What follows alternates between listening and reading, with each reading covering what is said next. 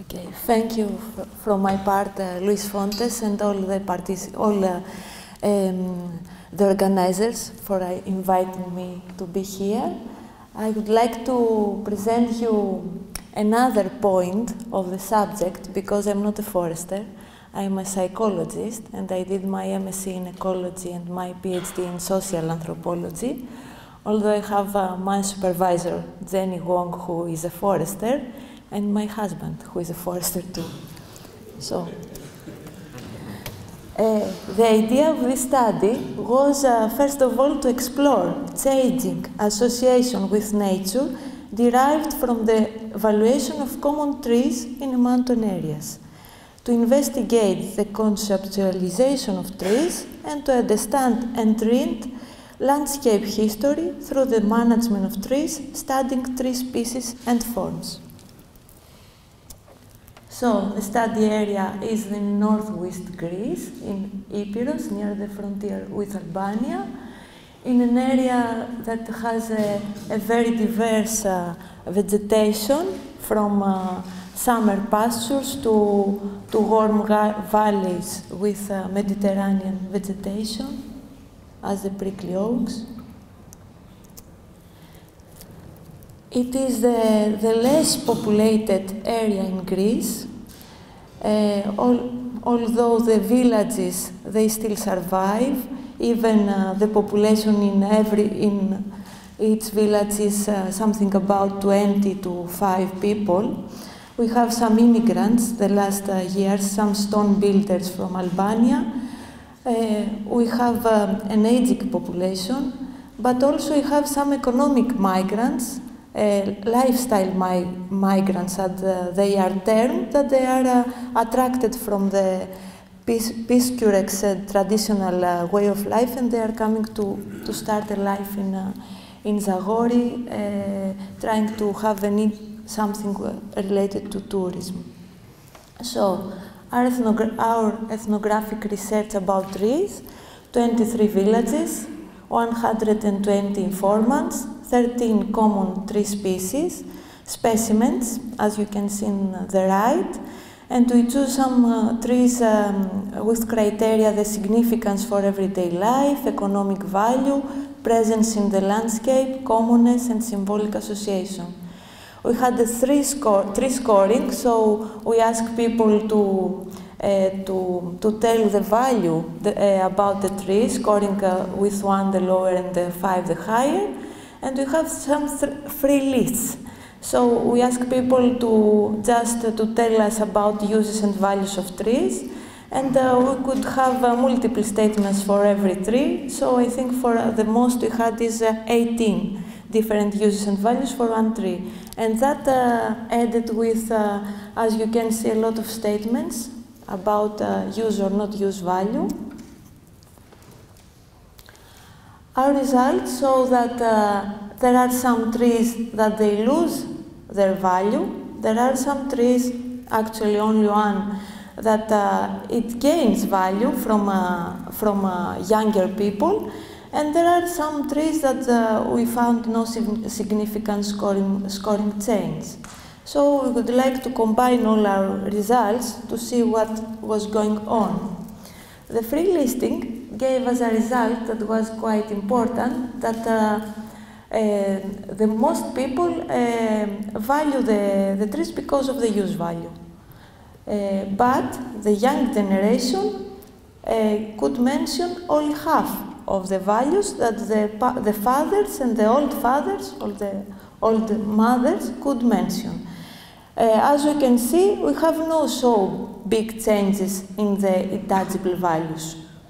And in the last column, you can see that there are some knowledge that is lost. So here are all the trees, and are all the values, are all the use values. So we see that we have grazing. When I mean grazing, I mean the foliage fodder that the people take from trees. We have firewood, we have edible fruits, we have artifacts, that I spelled wrongly. We have timber, only walnut and black pine and fir. we have some medical uses, and we have dye, natural colors. So what we saw was that all the trees that were related to timber and wood, the values are decreasing. All the timber industry is not going very well in this remote area.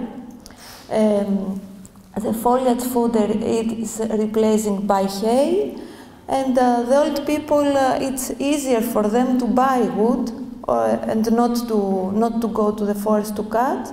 And about artifacts, most of them there are introduced from China or from nearby towns, and very few people they do something like sefer sticks from Cornelian cherry wood that is very, very strong.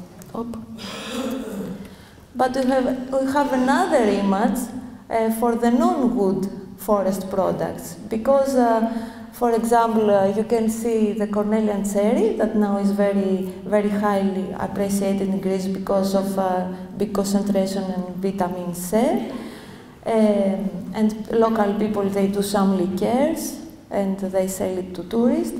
But I think the big thing is the mushrooms, because we have in this area now 5 years a mushroom club, and they organize festival every year, and they attract people to go and collect mushrooms.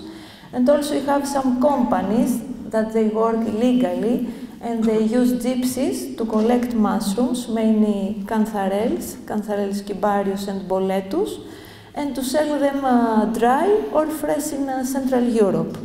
And also you have medical plants, like the tea from tilia, from lime. We have bees that people move them in different forests during the year.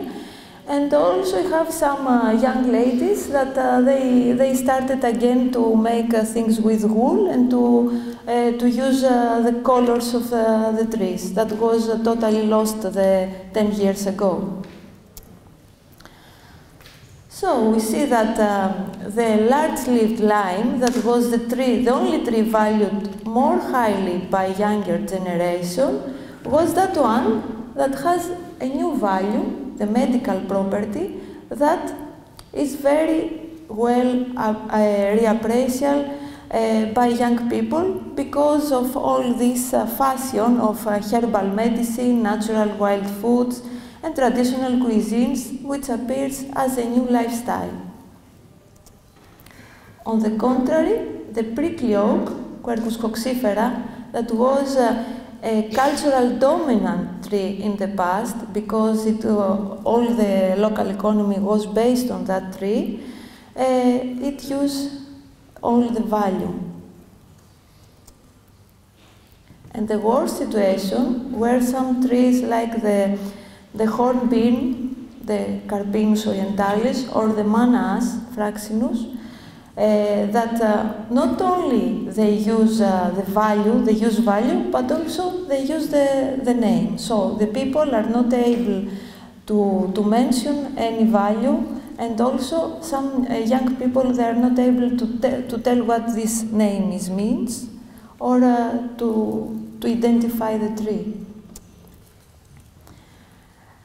And we have another tree that we have no difference between generation, that is the plane tree, Platanus orientalis. This tree has few use values in the past, but young people are not able to say anyone. But this tree has a lot of intangible values, because I think it is the most social tree of Greece. In all the squares, all the things there are taking place under the shade of a platanus tree, and also it is thought that this tree goes along with the community. So the village founders build a community and they plant a tree. So all the social life of the community is related to this tree, and so it's another kind. We have no use values, but we have another kind of values. And they have some conclusions. In Zagori, changing land use and lower dependency on local environments is reflected on a loss of local knowledge and changes in valuation of trees. Formerly cultural dominant trees, as the prickly oaks, are the ones that have most noticeably lost value and for which erosion of local knowledge is most dramatic. The species themselves are much less threatened than the knowledge about them. For example, we have a lot of regeneration of oak woods in Greece, but what we lost is the forms of management.